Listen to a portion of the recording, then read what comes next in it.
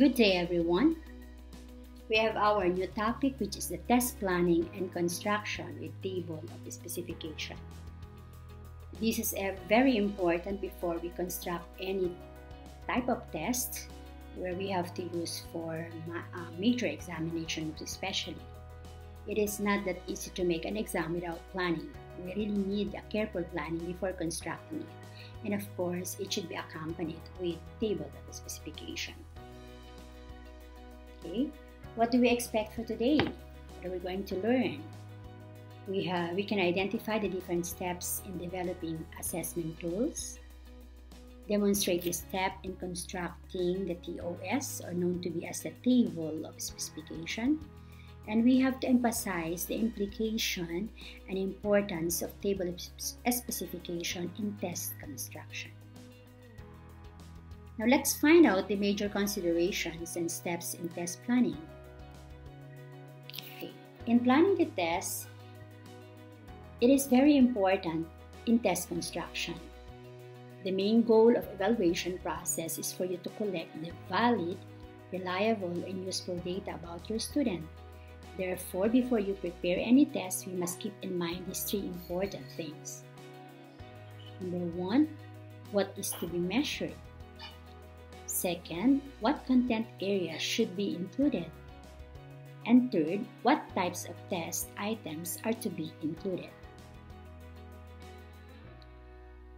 The first step includes three major considerations. It is very important for us to determine the objectives of testing before preparing test specification.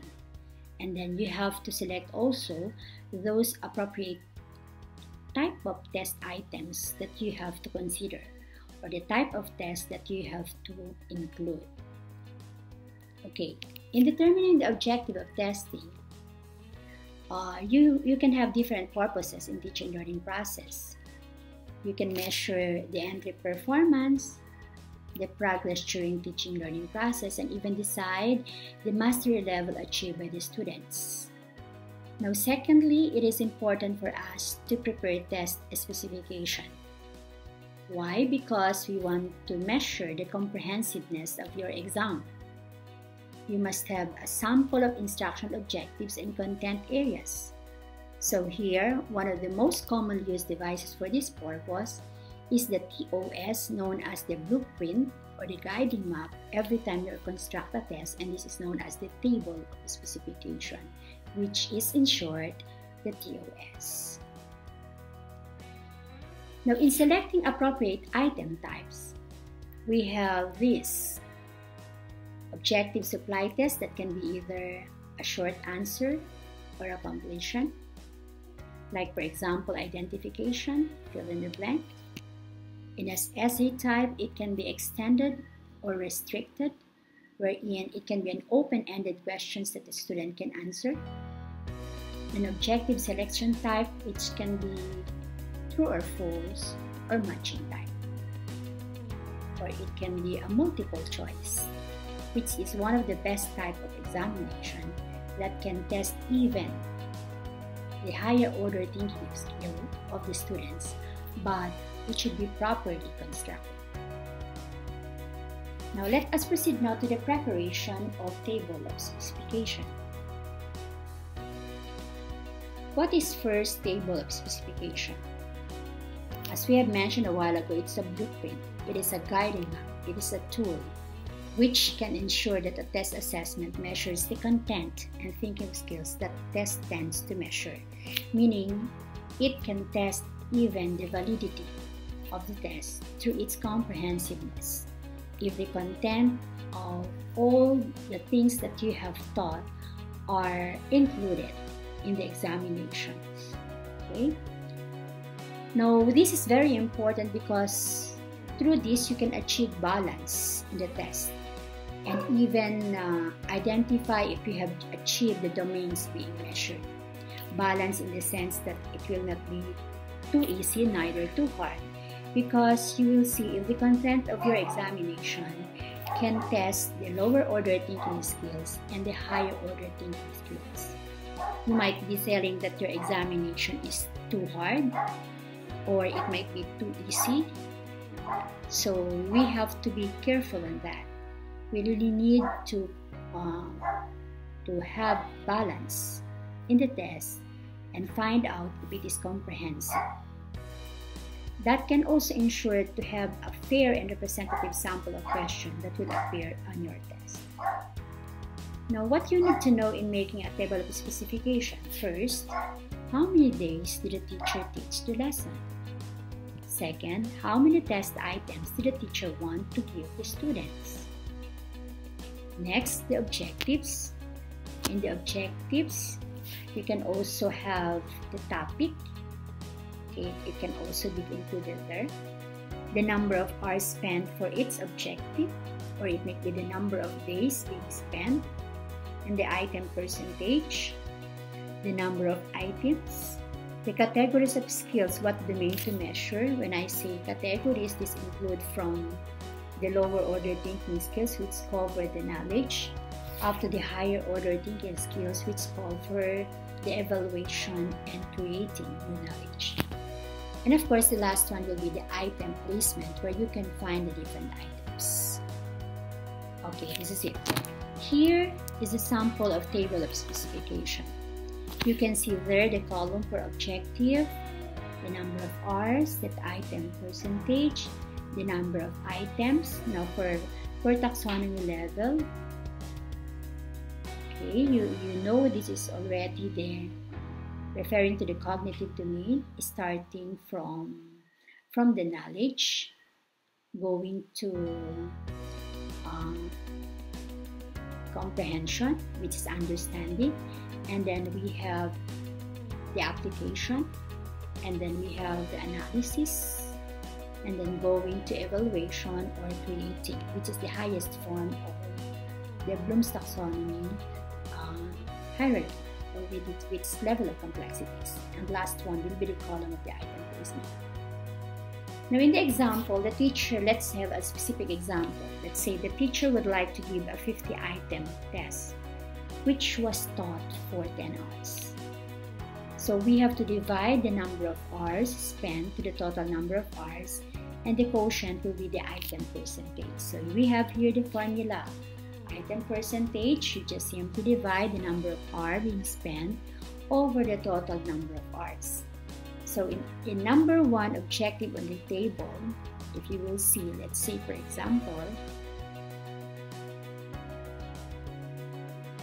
okay, let's see objective number 1, the number of hours is only 1 hour, and the total number of hours is 10. So you will just simply divide 1 divided by 10, and that will give you 0.10, but you need to change it to percent, so that will be 10%. Okay, secondly, you have to multiply the item percentage simply to the total number of items, and the product will be the number of items for each objective. So from the item percentage, to get the number of items, you just simply multiply the item percentage to the total number of items.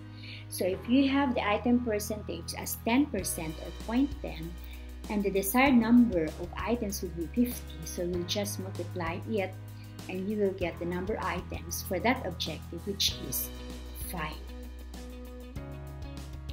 After getting the number of items in each objective, you have to plot the number of items in taxonomy level based on what domain it may reflect, from knowledge to the synthesis, or it may be to create new knowledge.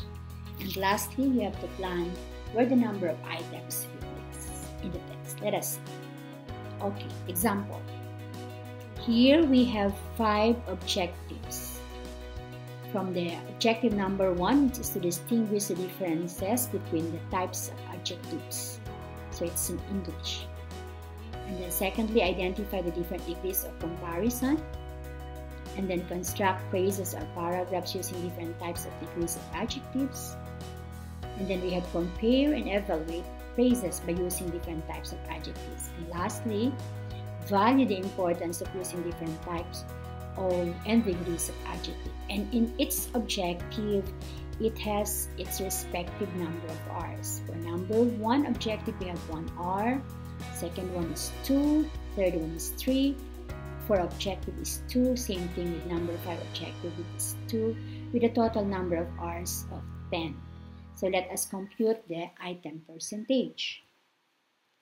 Now, but before that, look at the Bloom's taxonomy.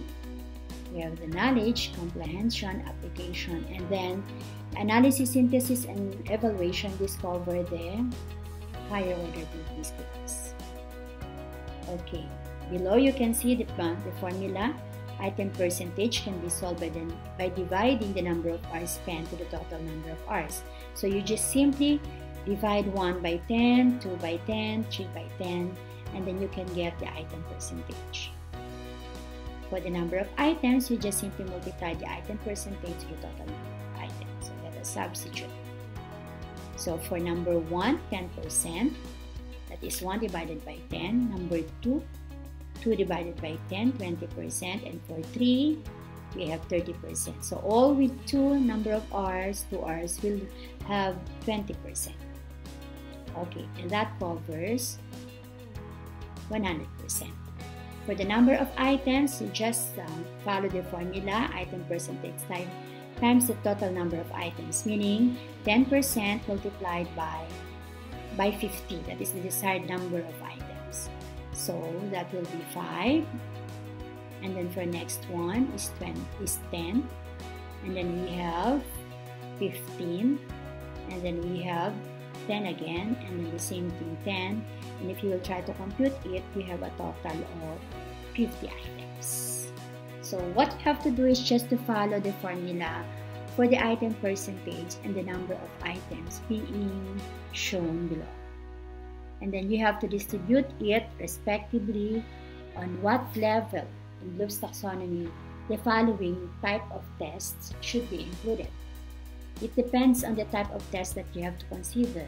If you decided to use the fill in the blanks, the identification, the true or false, mostly these questions carry on the knowledge and comprehension even after application. But if you want it to be more targeting the higher order thinking skills, you better use the multiple choice and even the essay.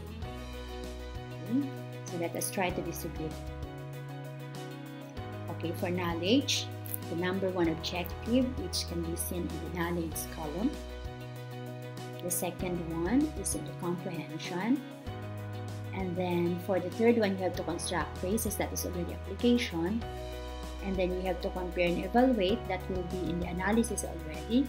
And number 5 will also fall in the analysis. So if you will try to look at it, for the level of, for the higher order thinking skills, you've got 20, the number 4 and number 5 objectives. But for the lower order thinking skills, you've got how many? You've got 30. So we can say that this type of examination is more on the lower order thinking skills, which has a higher value than the higher order thinking skills. But if possible, we must have a balance, no? Even though not too much balance, but almost the same between the lots and the hots to make it more comprehensive, to make the test neither too easy or even difficult. And at the last column, you will see there where you can find the different items as its placement. So that's it. We have the total below, 5 for knowledge, 10 for comprehension, 15 for application, and 20 for analysis. And that will cover also the 50 items of your test.